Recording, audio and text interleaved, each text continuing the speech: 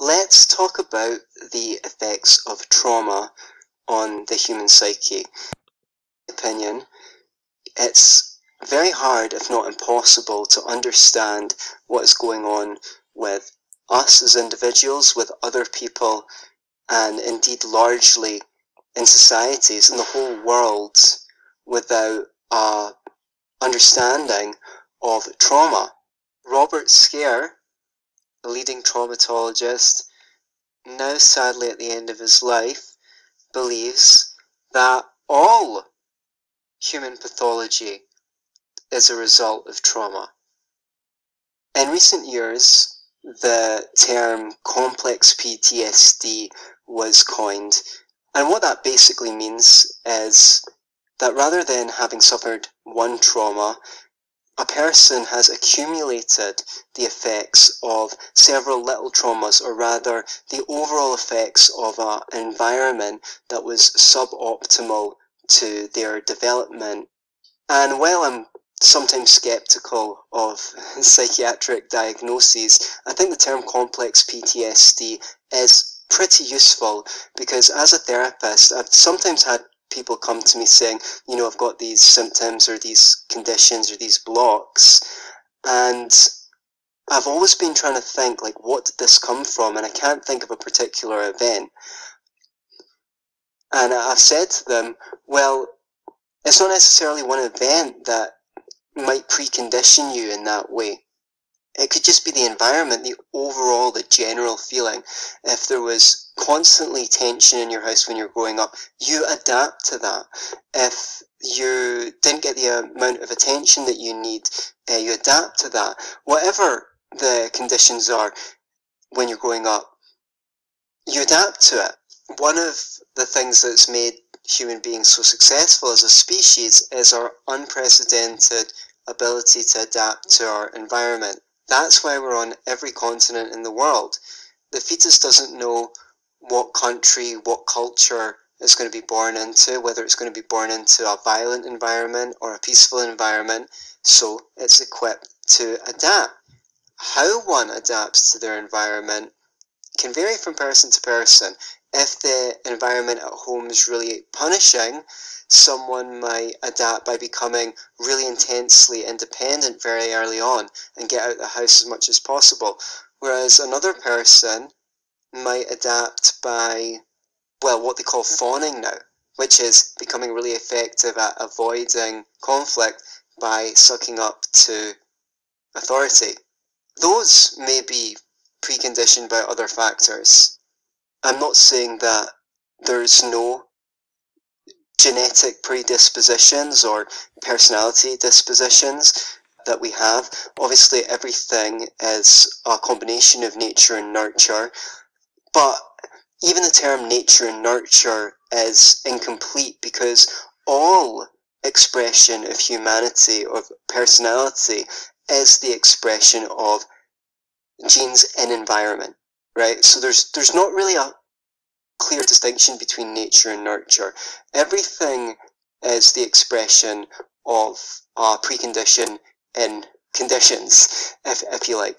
So I am of the belief that everyone, pretty much, to some degree, if we take the term at face value, is to some degree traumatized or is suffering to some degree from complex PTSD. That might sound like a radical notion, but stick with me through the podcast and see if it makes sense to you by the end of what we're talking about here. One of the reasons for this is, in the early stages of life, the human being is extraordinarily vulnerable. I mean, we are all born prematurely, technically, because the human head, cranium, because we've got such big brains, is too big to pass through the woman's vagina when the brain's fully developed. So, as a consequence of that, we're born early. The evolution has hit a roadblock because our heads have got bigger, but physically, a woman's hips couldn't actually become any wider and bigger. Otherwise, they just snap in half.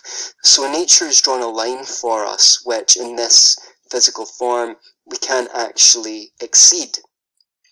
And because of that, because we're born so helpless, many mammals can walk within a couple of hours of being born. They can do most of the things they need to do within weeks or months, whereas we really can't. So we're extremely vulnerable, the brain's still forming, and we're vulnerable to trauma because we can't actually meet any of our needs. And when you're a baby in your crib, not getting the attention you need or not getting fed in time, even a few hours or, God forbid, half a day, whatever your needs happen to be, is like an eternity to you. So we're very vulnerable from that respect. There's a psychologist, Donald Winnicott, talked about having a good enough mother. The obvious implication being that a good enough mother is probably about the best we can hope to get, because there is no mother that's sufficiently qualified to perfectly meet all young helpless infants' needs. Parents aren't omnipotent, they're not omnipresent, they've got their own needs, they've got other concerns and things like that, so they can't always be there in a judicious time to take care of our needs when we're babies. Add to that, we don't exactly go into education systems that are aimed at the flourishing of the whole human being, whether that's by design, whether that was some kind of conspiracy brought forth from the Industrial Revolution to turn us into robots, or, people when they created the education system are doing the best they know how to do, and there's just inertia set into the system, so reforms are slow to be made. I mean, there's been stuff coming out since the 60s. More recently, Alfie Kohn has written book after book after book on education, on evidence-based reforms to the education system, and it's only in the progressive schools that any of these have been taken on. So there's inertia in the system, and I'm sure even if they did integrate the insights from these thinkers and researchers, we still wouldn't have a perfect education system, but we at least know how to improve it a lot more than we have. The other thing is, the human being's just susceptible to trauma. Being traumatized is essentially a survival defense mechanism. It's designed to protect the organism from dying if a similar experience to the one that traumatized that organism arises. And not only that, but it's not widely understood how to reverse the effects of trauma. I mean, there's really great information on YouTube, such as by Alan Shore, Robert Scaer. These are really great popularizers of the neuroscience of trauma, and yet they've not really filtered into the mainstream. Even in psychotherapy, the profession that I'm in, I would hazard a guess that most practicing therapists don't have a full understanding of trauma. I mean, Lord knows I don't have a full understanding of trauma. I know enough to share about it. I know enough to help my clients with it, but I'm not an expert. I'm not a traumatologist. I just have integrated these insights based on my own process of self-healing and then trying to help the people that I work with. So I guess it would make sense at this point to define what is a trauma. Well, Robert Scaer, a leading traumatologist, defines trauma as any real or perceived threat to a person's life, and that real or perceived is extraordinarily important, that is experienced in a state of helplessness. So you can perceive a threat to your life, and you might not feel helpless. You might go into your fight response, or you might go into your flight response and run away, and you may not suffer a trauma. But what can happen is that you feel helpless, so it's any real or perceived threat to a person's life that is experienced in a state of helplessness. So what happens when we suffer a trauma is that the brain reacts, but it doesn't unreact. There's some kind of reaction to the state of helplessness, and the brain goes, well, I survived that incident by adopting this strategy. Therefore, this is clearly a winning survival strategy. This is going to allow me to survive. Now, the part of the brain that is influenced by trauma does not care about your quality of life. It cares about the fact that you have life. At any juncture, any choice between your survival and your happiness, to this primitive part of your brain, survival will always win. Now, this has great explanatory power because it's remarkable how much potential we do have to learn and adapt and change as human beings. And very high-functioning people really do that. They're constantly learning. Trauma traps us in the surviving paradigm. The only animals who don't discharge trauma after experiencing it are lab animals, zoo animals, pets, and human beings. Dig that. Lab animals, pets, zoo animals, and human beings. Why? Because they all live in a cage. The first two live in literal cages, and the third ones, well, pets. And pets, well, they're preconditioned by their social environment with us, and we are preconditioned. We are in a cage of sorts, which is society. Society that doesn't understand trauma, doesn't understand that trauma needs to be discharged, and doesn't encourage the discharging of trauma. So, that is an important indication that we've got kind of far from nature, we've got far from our nature, and nature has given us a way to overcome our wounds, but we're not in touch enough with our bodies to discharge those wounds. There are several approaches, modalities that I think there's reason to believe can be effective. One is trauma release exercises, which I've mentioned before. Two other ones, which we're not going to explore today, but you can do a little bit of research yourself, are somatic experiencing and EMDR. Another is bioenergetics, developed by Alexander Lowen, who was a student of Wilhelm Reich, who was a student of Freud, and each of those developed the ideas of their mentor, I think, mostly for the better. I don't agree with all their views, but I really, really believe in Alexander Lowen's findings. I really am into forms of work that involve the body, not just the mind. I mean, I'm a talk therapist, but I'm always bringing my client's attention back to their body. What are you experiencing? Can you put your attention on your emotions? And people get trauma triggers all the time when they're working with me, and I know enough about working with trauma and have done enough self-healing that I know how to deal with those when they come up and talk them through them, and also teach them to become more resourceful in dealing with that. Try and see if you can regulate yourself when you're talking about an incident like this, whatever the triggering incident was, to keep your level of emotion at about 6.8 out of 10. If you're feeling very well resourced, you can allow it to turn up to 7.2 maximum. Anything more than that, you might lose control.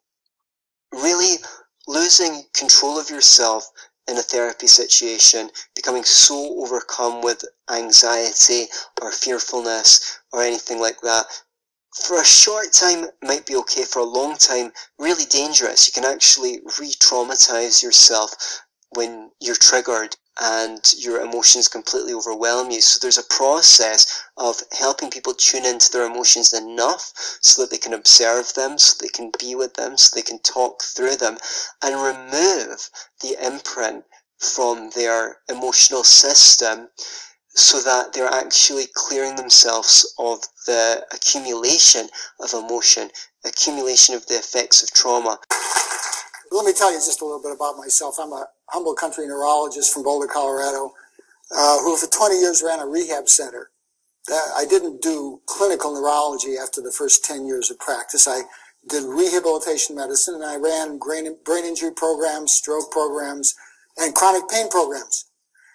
And about 10 to 12 years ago, I had this, awakening on the road to Damascus or something like that, where I suddenly realized that trauma was the cause for all the distress in many of the patients that I saw who needed rehabilitation, especially chronic pain.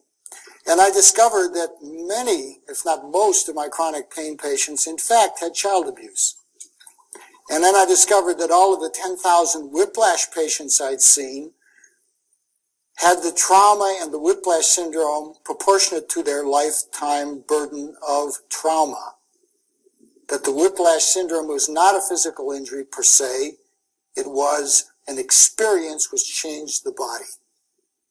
And the back pain, the neck pain, the dizziness, the visual problems, the emotional problems, all the things that happen with whiplash had a very logical basis in the memory for the events of that experience, which then were replicated in all the physical sensations of the injury. And that's what a lot of people were talking about up here. That's what Carol was talking about when she worked with chronic pain in the back and neck and these things. And that's why EFT works. I also realized that most of the chronic diseases to which we're subject also have their roots in the complicated way the brain processes traumatic experiences and the physiology of that process and how it affects the body. And so I wrote this book called The Body Bears the Burden, which now is obvious that it is the burden of trauma. And I mean the experience of trauma, not the physical changes of an injury per se. And I will explain in this talk why that happens, how the physiology operates, how it connects with the body and with the symptoms that one sees in chronic disease. And you'll come away with a new idea, I hope, which fits directly into how EFT works. And then I'll actually talk about what is the common ingredient in healing trauma and how does that relate to the various techniques that are out there, especially energy psychology. I take a different tack. I don't talk about energy per se, although the body is an energetic organ. There's a field that is perceptible, and some people can even feel it, see it. But the brain is what processes all of this, and the brain actually changes the body in ways that don't need to come from outside ideas about the way the body is constructed.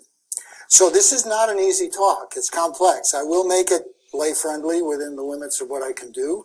I will talk about some Latin terms like amygdala and hippocampus and things like that, just to have you understand and hear once how the brain processes it. And that also is necessary to explain how trauma works and how trauma healing works. So it will be challenging, but I will try to make it as clear as I can. And I will be signing books and answering questions for as long as people need after here. Well, I love the history of trauma because the history of trauma shows that back 150 years ago, brilliant physicians understood and knew and recognized what we now are beginning to recognize years later. And this begins back in the last part of the 19th century at the Salpêtrière, a hospital in Paris that housed criminals and what were called hysterics. And Jean-Marie Sarcot, who was a neurologist, studied hysteria with great interest because hysteria, or conversion reaction, is a neurological syndrome involving paralysis, seizures, loss of speech, collapse, fainting spells, numbness and tingling, and a host of neurological symptoms which were felt to be, at least at that time, malingering. They called it hysteria because 90% were women, and hysteria derives from the word hystera, which is the uterus. And people called it the wandering of the uterus in these women. Well, Breuer and his student Freud came to study at the Salpêtrière with Charcot in the late 1880s, and they discovered that if you talk to these women, nobody had ever bothered to do that, they had what they called reminiscences. And the reminiscences often involved childhood events, and in fact, when they really got to the heart of matters with every one of these women, everyone was a victim of incest. They all were victims of childhood sexual abuse.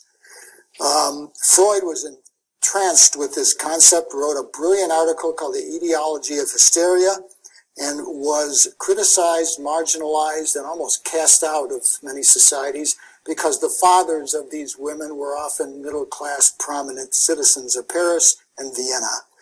And as a result, at the expense of his honesty and his integrity, he recanted and said that actually their hysteria derived from their incestuous lusts of their fathers, which was unacceptable, so they turned this into neurological symptoms which were disabling. They recanted, basically, he and Breuer.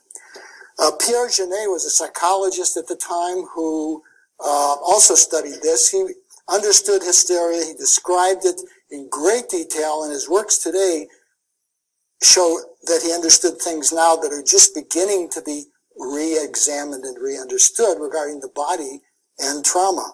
And he was, as a result, ostracized. Charcot presented these women at his Tuesday morning lectures. The audience was composed of psychologists, psychiatrists, and luminaries like great actresses and politicians and the like, who would come to see him demonstrate how he could trigger a hysterical attack in these women by touching a certain point on their body. It was always the same point for each woman. And there would be a point, it could be on the arm, it could be on the leg, most of it was in the lower part of the abdomen, big surprise there. And this triggered a hysterical attack, which often was a swoon in this case, or it could be a hemiplegia or a collapse and paralysis of the legs. So he demonstrated this in this sort of a circus at the time.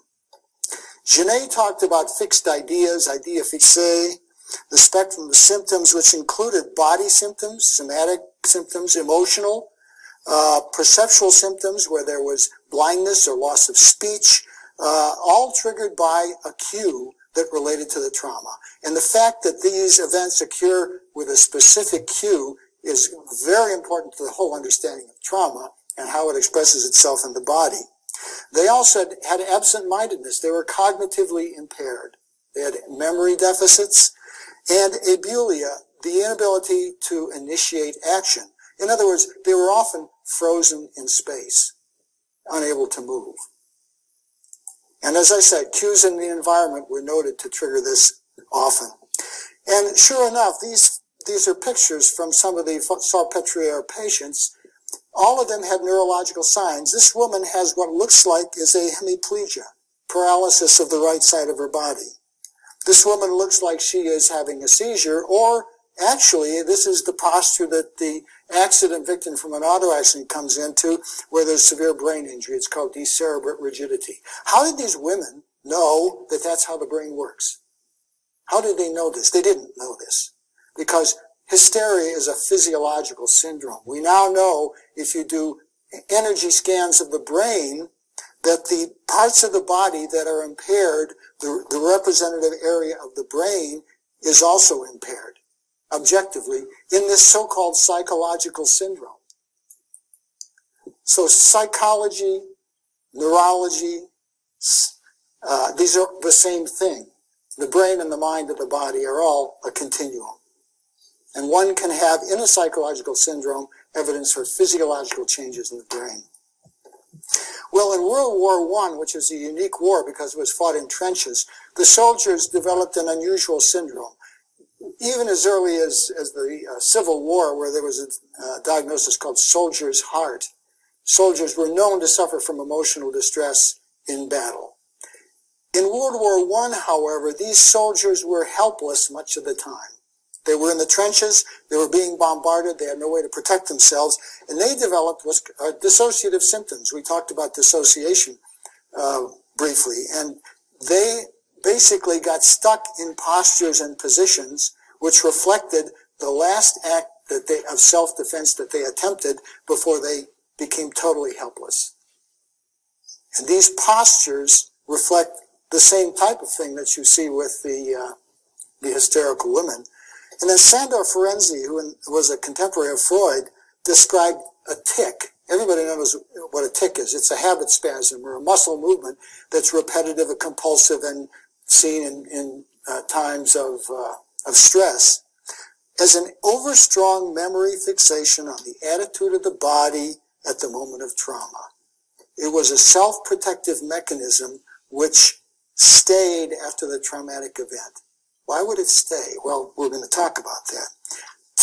Every time you see somebody with an eye twitch, a face twitch, a shoulder twitch, a clearing of their throat, a cough, that represents an old memory for a trauma that was never resolved. The roots of trauma require two elements, a threat to survival and helplessness. Trauma does not occur unless you're helpless. A threat to survival, of course, is relative. And Carol talked briefly about mini traumas. That's the topic of my second book, The Trauma Spectrum. Any negative life event that's severe enough to compromise your well-being, and therefore probably your survival, where you have no control, assumes the quality of trauma. Threat to survival and helplessness. And what that causes, of course, is what, can't remember your name, what you experienced, the freeze. Dissociation and the freeze are connected. The freeze response is the thing of most importance in the study of trauma. The freeze response is what the opossum does when he's run to the ground. He falls, he's immobile, he's feigning death. No, he's not. It's a physiological, unconscious, instinctual response. It's associated with flooding of the brain and body with endorphins, so you can't feel pain. It's associated with parasympathetic tone. The vagus nerve is the nerve that governs the operations of the viscera, the heart, lungs, and intestinal tract. And that organ, that neurological state is a high parasympathetic or vagal state, like when you're digesting food. But it's, as you'll see, a very profound state which can be life-threatening. If you've been running to escape, you've been in a sympathetic dominant fight-flight activity, high pulse rate, high heart rate, energy expenditure. If then you go into the freeze response, which is just the opposite, immobility, vagal, parasympathetic, you may for a while be in this wild state of hyper cycling between sympathetic and parasympathetic dominance. It's sort of the brake analogy phenomenon, the brake accelerator analogy. We mentioned endorphins. They're released in arousal. Endorphins are what allow you to escape if you're wounded. It's why soldiers don't feel pain for a while after the wound, how they can continue to battle even though they're wounded and then realize that they're mortally wounded. It mediates the freeze response as well. So during the freeze response, you're numb. And it's actually a state of analgesia and also, if you think of it that way, of mild pleasure because there's no sensation, thinking is dulled, and you're not in pain or terror anymore. Freud described hypnosis, which in some senses is related to the freeze response. He called it a paralysis produced by the influence of an omnipotent person on a defenseless, impotent subject. Influence and helplessness. Freeze, hypnosis. And Pavlov described it in his animals.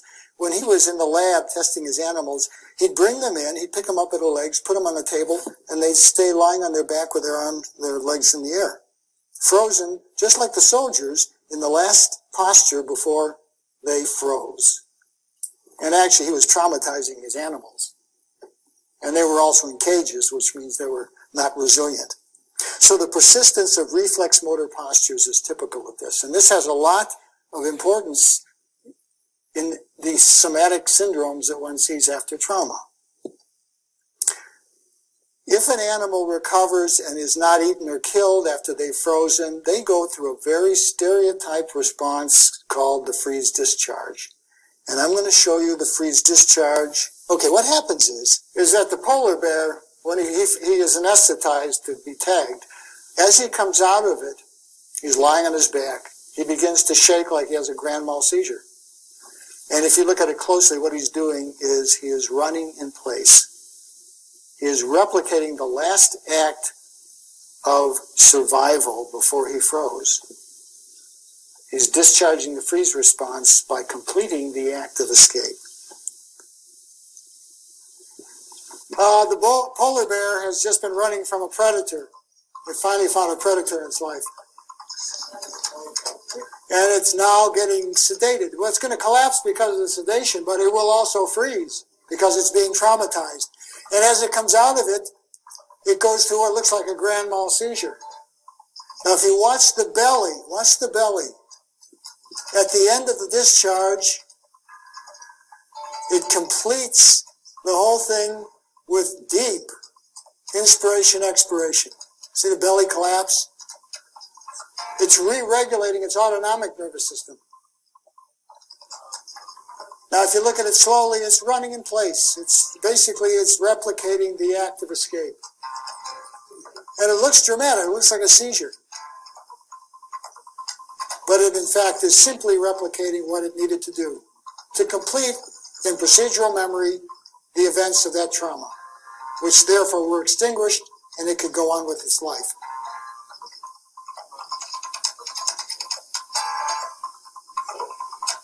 That's all there is to it. Now, if you don't discharge the freeze response, it's very serious. It's not good for you. This is a little study done with baby chicks, and this investigator took these chicks and held them in his hand until they froze. They're naive. They will freeze if helpless and threatened. He then put them on the table and let them go and discharge the freeze response, which they did. Then he put them in a vat of water and tested how long they swam before they gave up and sank. It's a measure of resilience, very primitive test that Hans Selye did with his rats to study rat resilience. He then took a second group and didn't immobilize them, simply put them in the vat of water and measured their survival efforts through the time they swam. Then he took the third group of chicks, immobilized them, put them down, and then poked them with a pencil until they came out of it without discharging the freeze. And when they did, he put them in the vat, they sank to the bottom. In other words, having frozen, having discharged the freeze response provides resiliency to future trauma. And in fact, the chicks who had discharged the freeze response swam longer than the chicks who'd never frozen. So it has a purpose in survival and in resiliency. And some animals don't discharge the freeze response routinely. These are animals such as laboratory animals, domestic animals, zoo animals, human animals. And the common feature, of course, is they all live in cages. And we live in a cultural cage, which inhibits that instinctual response, which is why we are so easily traumatized. And it is a cultural phenomenon. Indigenous tribes routinely discharge the freeze, but acculturated urban human beings seldom do. Has a lot to say about the way we are and the diseases that we suffer from. Well, trauma is an aberration of memory. And to understand memory, you just need to know the basic categories of memory. You're using what's called conscious or declarative memory or explicit memory. It's memory where you learn facts and events, where you store information, you take a course, and you hope you remember everything that you've heard. Or you memorize long lists if you're a medical student, and you retain them long enough for the test, and then you forget them. Because declarative memory is very fragile, very subject to decay. I remember 20% what I learned in medical school. Very subject to decay. Trauma memory is held in non-declarative memory or implicit memory or procedural memory. These are the kinds of things we use to learn skills, how to learn a musical instrument, a sport. That's how we learn that, and they tend to be hardwired. When you learn to ski, you never quite forget all the nuances. You ride a bike, you can ride a bike the rest of your life once you've learned the skill. The important part of procedural memory from the standpoint of trauma is body memory related to conditioned sensory motor responses. Now, what's that? That's Pavlov's dog salivating at the bell when the bell has been paired with food. It always involves a survival skill. Procedural memory that's related to conditioned responses is a way we learn how to survive. We learn the spotted cats in the Kalahari Desert are to be avoided before a gazelle, and you got one trial to learn it. So they're very hardwired. Once you learn them, they're there. But sometimes procedural memory involves false cues and false information. And conditioning may occur when it's not appropriate. And the trouble with trauma is that There's a life threat while in a state of helplessness leading to the freeze. And if you discharge the freeze response, you complete the act of survival, and so that experience is not part of your conditioned memory as an ongoing present threat. And in trauma, if you don't discharge the freeze, you're conditioned to every nuance of that experience. Every nuance, every sensation, every thought, every image, every movement pattern that you did is stuck in your survival bank as a false memory, as if that threat is still imminent or dangerous. And as a result, if any cues from the environment, including your internal environment, arise, they throw you back into that experience. And you experience all of those things. Your neck gets stiff. Person who has just had a whiplash or an auto accident, their pain is gone. They get in the car, turn on the ignition, and their neck is in spasm. The cues have triggered part of that procedural memory, preparing them to defend themselves, even though the threat is no longer there. And so the threat, the body experience, the emotional state, the autonomic state, where the fight and flight, part of the autonomic arousal, all are stored in exact form in procedural memory in trauma victims, which causes a host of inexplicable symptoms, because as these states of trauma experiences develop and interweave with each other, all sorts of cues will produce all sorts of physical symptoms based on this procedural memory, which is false memory. And here's an example of a classic response. The baboon has assumed a defensive posture just before he's about to be throttled by the jaguar or the leopard. He's got his neck protected by opening his jaw and pulling his head forward and hiking his shoulders up. He's got his gut protected by folding up into a ball. This is a primitive posture of self-defense. And where do you see this posture? In old age? In chronic pain? In chronic illness? In depression? It is an instinctual activation of these muscles whose main purpose is self-protection and survival. And if you've had a lot of trauma, that's how you end up in old age. Not everybody acts. I'm really old. I stand up pretty straight. But that's because of all the trauma work I've done. How does this work in the brain? Okay, this is the hardest part of the talk. There are a couple names I want you to remember. One is the amygdala, right down there. The other is the orbitofrontal cortex, right up there, and the anterior cingulate gyrus. Because these systems have to be manipulated in order to heal trauma. One heals trauma by manipulating this circuitry, this trauma circuitry. What happens is we get most of our information from the head and neck. That's why we have a head and neck, is to access information. That's the main reason. Those warning signals are sent to different parts of the brain. There's a little area called the locus ceruleus, which is in the reptilian or brain stem, which sets off the whole system. It secretes a hormone called norepinephrine and kicks off the whole fight-flight response. The amygdala is a little almond-shaped lump in the survival brain, the limbic system, whose purpose is to evaluate the emotional content of a piece of information and then pass it around so that it gets operated on and the person or animal begins the whole process of self-defense. So the amygdala is the arousal system.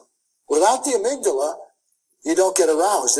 One of the neurologists had a patient who had seizures. He did an MRI, both amygdala were calcified.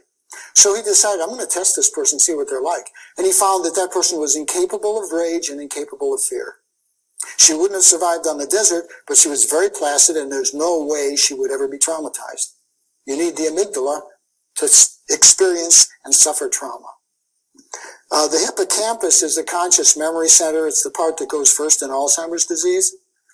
That has to do with declarative memory, facts and events. And that When that is activated, the person begins to process the information of the threat. And the orbitofrontal cortex, which is on the right side, it's underneath the frontal lobe, right above the roof of the eye or the orbit. The orbitofrontal cortex organizes the response to threat. And if you're going to modulate a threat message as to its severity, you need a big orbitofrontal cortex. And as we'll see, the orbitofrontal cortex is dependent upon maternal-infant bonding for its development. And we'll talk about that. Without maternal-infant bonding, your orbitofrontal cortex is physically smaller and functionally less efficient. And you will be prone throughout the life to trauma and emotional distress. The anterior cingulate gyrus is important because it is one of the systems of the limbic system in this whole process that evaluates the severity and puts a damper on the amygdala. The damper on the amygdala if it's not that serious. So you need the cingulate to modulate the amygdala. Without it, the amygdala will go wild and every threat will be huge. And the cingulate gyrus has several important functions, the most important of which are social bonding, social interaction, and maternal-infant bonding. So enlisting bonding in the process of therapy, in other words, having a social connection, is probably the main ingredient in the efficacy of trauma therapy, because that inhibits the amygdala. And if you inhibit the amygdala, you can then extinguish a lot of these useless memories that float around in trauma. Okay, there's a lot more to say about that, but that's enough for now. The problem with trauma is that when these messages are stuck in procedural memory, they keep circulating, and they're self-perpetuating, and they actually make the process worse by themselves. And this is a process called neurosensitization or kindling, the development of self-perpetuating circuits, because trauma, once established, is self-perpetuating unless it's healed. And it will self-perpetuate both in the area of mental illness and emotional diseases, and the area of somatic illness and physical diseases. Now, resiliency versus vulnerability, I have implied already, is based on the absence of a lot of trauma in early childhood. Early childhood is when we develop our resiliency or we lose it, based on our early childhood experiences, some of which are by choice, with maternal-infant bonding and a stable family and the like, some of which are not by choice, with surgery, injuries, and other things that happen to kids that are very traumatic and can upset the apple cart almost as much as the bonding. So we need to understand how vulnerable or resilient a person is based on their childhood. That's where the bottom line is. That's the bottom line. Children are not resilient intrinsically. They're very vulnerable. And if a lot of trauma occurs as a child, you will be very susceptible to re-traumatization as an adult, even with what we might consider relatively minor traumatic events. And Alan Shore is a psychologist who has made a career out of this idea. He wrote Affect Regulation and the Origin of the Self. Nobody in this room has heard of that, I assume. Good for you. And has anybody, did you read it? I've got a Purple Heart for you here. It's a really difficult book, but it's very important. He talks about the maternal-infant dyad, or two as one, the bonding effect of face-to-face attunement, and I mean face-to-face, eye-to-eye attunement between the mother and the infant at a distance of about 10 inches, which is the distance between the left breast and the right eye. That seems to be the optimal distance for that attunement to occur. And if it occurs, you can watch on MRIs the right frontal orbitofrontal cortex expand and grow, even overlapping the front of the left frontal cortex. And if it's absent, you won't see that happen. So this is how we gain resiliency. And that says a lot about other topics I talk about, including the American system of birthing, the hospital system of birthing, which impairs that. The legacy of impaired attachment and developmental trauma is a lifetime of autonomic and emotional dysregulation. Well, autonomic dysregulation, the autonomic nervous system controls the entire somatic sphere, and dysregulation of the autonomic nervous system will result in dysregulation of the endocrine system, the immune system, the entire disease-based function of the body. And this is what the autonomic nervous system looks like in trauma. It's a rocky road. In fact, if one looks at the dotted line as the smooth cycling of sympathetic and parasympathetic states, which we call homeostasis, the optimal static function of the body systems. By the way, vibration makes all sorts of sense because the entire universe operates on a sine wave, and so does vibration, and so does the autonomic nervous system, and the estrous cycle, and the cortisol cycle, and the moon, and the planets. They all operate on a vibrational frequency. And I think this is one reason why vibration is a valid way of looking at the healing process in trauma. In trauma, if you put an input in that's excessive, it results in gradual cycling of the autonomic nervous system to the extremes of its capacity. And that's this regulatory state that typifies trauma. And it typifies all the diseases of trauma, such as fibromyalgia, irritable bowel syndrome, esophageal reflux, interstitial cystitis, chronic fatigue syndrome, on and on and on, immune disease and the like. These are all autonomic systemic dysregulatory syndromes. And the problem with them is there's no endpoint. You take a test, depending on where the cycle is, the test will show one thing. You take it at another part of the cycle, it shows something else. So doctors don't believe these diseases exist. They think they're functional or psychosomatic because they can't find an endpoint to pin their picture on. They've got to have a picture and an endpoint. And it's not like just what's the blood sugar or what's your liver function test. It is a cycling syndrome where every part of that cycle has some pathological symptom associated with it. These disorders, are they treatable as well? And if so, what modalities do you recommend? Well, all of these physical syndromes that we talked about, the RSD, the chronic myofascial pain, the irritable bowel, all of these syndromes are treatable with trauma therapy. Because if you treat the trauma therapy, you are healing the autonomic nervous system, you are healing the brain and its tendency to throw you into these different syndromes. So you don't try to treat the syndrome through allopathic medical treatment. You can use things like acupuncture and alternative medicine, but you've got to approach the trauma. You've got to extinguish the memories because trauma is based on a conditioned response, fear conditioning. All of these responses are survival-based memories that are false. They don't really work, but they're still in the survival brain. And how do we cure those? We extinguish them. So how do we do that? How do we do that? So what do all trauma therapies have to have in order to extinguish fear? You need to shut down the amygdala. And when the amygdala is shut down, like with her, and you then visualize the traumatic event or any of the procedural memories that are part of the dissociation capsule, there won't be arousal. Because every time you do that, the amygdala lights up in the traumatized individual, and you're re-traumatized.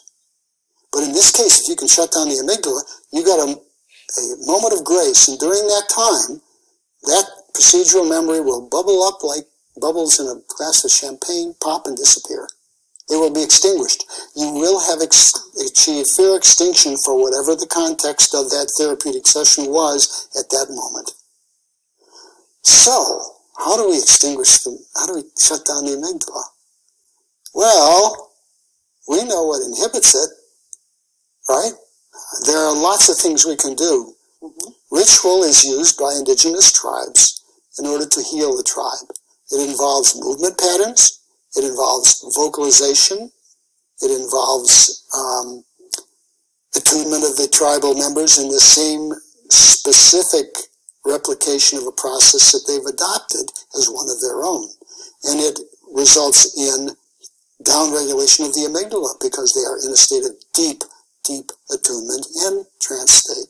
The second one has to do with crossing the hemispheres, with bilateral stimulation. When you're in an arousal state, the right half of the brain lights up, the limbic system. Even the parts that are inhibiting the amygdala light up because they're on call and online as well. When you are in a state of calm, the left side lights up. And when the right side lights up, the left dorsolateral frontal cortex and the Broca's area specifically are inhibited. You bring those on and the right side is inhibited. So if you can bring the brain back and forth, you bring it in and out of potential arousal. And if you keep it in the left side some of the time, you're providing a state where the amygdala is inhibited. So crossing the hemispheres. EMDR uses crossing the hemispheres. That's its main thing. That's its main thing. It also involves empowerment. You use statements of empowerment during the testing. So you're inhibiting the amygdala through a number of different techniques. I happen to think that EMDR is associated with an increased incidence of flooding, especially in its earlier applications. So it's been modified somewhat to accommodate for that. But it contains the essential ingredients by virtue of these features. And it does involve attunement to a significant degree as the therapist follows the patient closely. Now, one of the techniques that came out of EMDR is that of brain spotting, David Grand's technique. David Grand found that when he moved his hands more slowly, he began to pick up somatic responses in the patient, an eye blink, a twitch, a somatic manifestation, and finding those required that he become more attuned to the patient. And I found that his technique really amplified the attunement factor as a result. So that incorporated that. He also found that there are spots in the environment where procedural memories for trauma are held. And he found, as did my therapists who are doing other types of techniques, that these little areas, which we can call boundary ruptures, ruptures in the perceptual surround, if you wish, are reflective of a procedural memory for that event. It may be visual, but it also may be perceptual, because I think we do perceive even things in back of us. Mm-hmm. In a state where we're focusing on the surround. And so he found states that would be able to be extinguished by careful exposure with attunement and with the patient coming in and out of that state, and then extinguishing the boundary rupture, per se. So that has many of the essential ingredients. It also involves movement from right to left as well.